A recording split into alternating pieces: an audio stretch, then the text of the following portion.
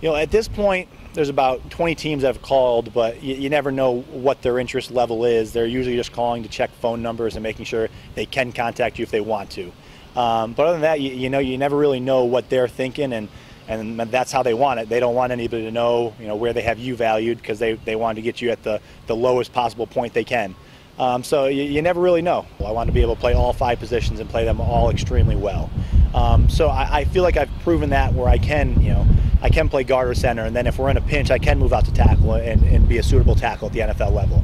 And I think that only increases your value, knowing that they have a guy who, if anybody gets hurt, you can slide him in someplace else, and he'll be smart enough to understand the playbook and know where everything's supposed to go. So I think that's really important in the process, being able to be the swing guard and be the center and also be able to play tackle. That only helps you in the process. Yeah, me and my 3 roommates will head back home tomorrow. We'll be with my immediate family. Then my uncles and grandparents will start coming in.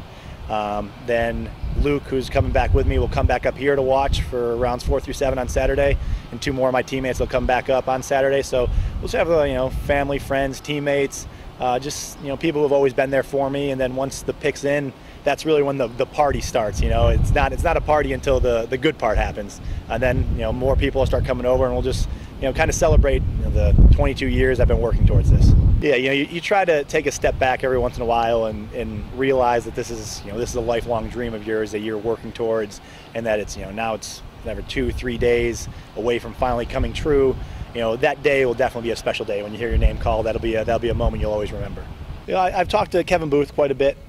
He's been really good. He gave me some great advice when it comes to draft day and not getting your expectations too high, where the happiest day of your life turns into one of the worst days of your life. You want to go in there with realistic expectations and be happy no matter where you go, and then wherever you go out and earn it. And you go and prove that you should have been drafted higher. And other than that, you just kind of find things to do and kind of get your mind away from thinking about the mock drafts and what so-and-so's saying. You just try to get away from all that.